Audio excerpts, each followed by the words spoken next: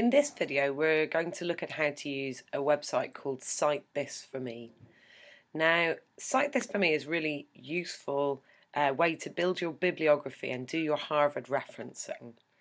So when you Google Cite This For Me, take the link and you'll come through to see this page that's setting up your bibliography.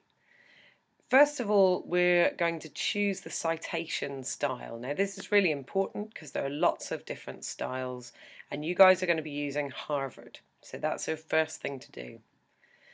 Then I need to make a citation for a website that I've been looking at.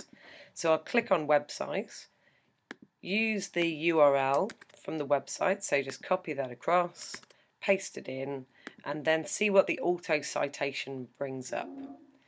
So here you can see the page that I was looking at. So I'm looking at this article on deep focus and it's on this page all about cinematography from Yale. So on the auto citation, just by giving it the web address, it's giving me the year it was published, the page title, which is cinematography, the website name, this class is yale.edu, and it's including the URL and the date that I've accessed it on. When I click Add Reference, that's going to add it to the document here. So you can see all that I need to do now is highlight, copy and paste this whole bibliography reference, and that's going to go in as my Harvard reference for that web page, that particular part on deep focus. Also, I've been looking at examples of deep focus in film.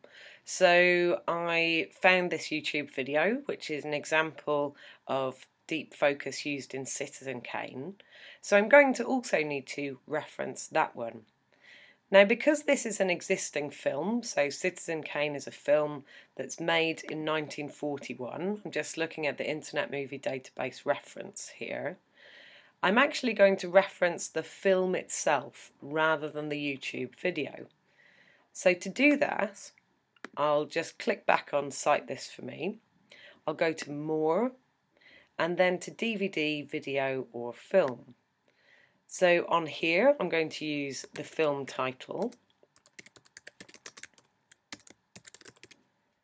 I know that the year it was published is 1941, so if you're looking any of this up, Internet Movie Database is the place to find it.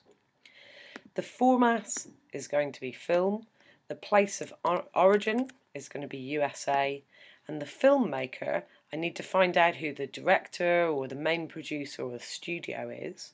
So again, looking over at Internet Movie Database, I can see the director is Orson Welles. So I'm just going to copy and paste that in.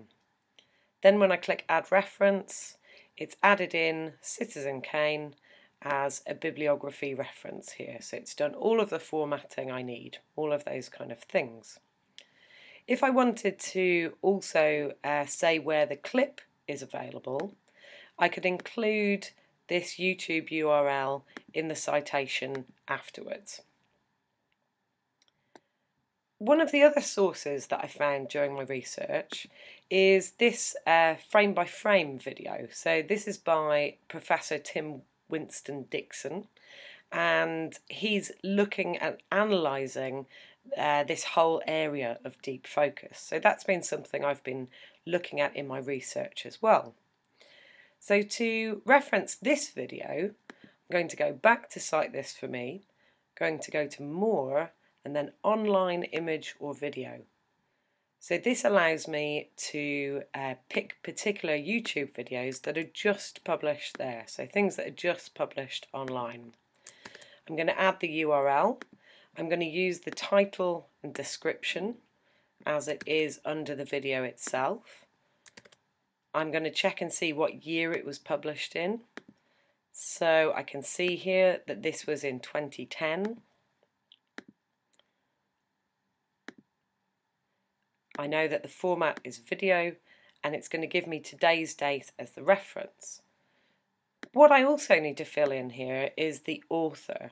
So here I've got a choice. Either I can use the corporate author, so that would be the University of Nebraska-Lincoln. So that's sometimes the name that would be there as the YouTube channel. But in this case, because I can see the name of the professor, I'm going to use that one instead. So popping it in here, we've got first name is Wheeler, and then Winston Dixon as surname. So adding reference again, you'll see also that this has made them alphabetical on the list here. So Winston Dixon is in last. And then all I'd need to do to add that to my bibliography is again cut and paste it across. If you have a look in the More section, you'll see there are loads of different reference types, so you'll always be able to find the one that you need. When you click on each different one, just follow those boxes, fill in those boxes as best you can, and that'll give you all the reference information that you need to include.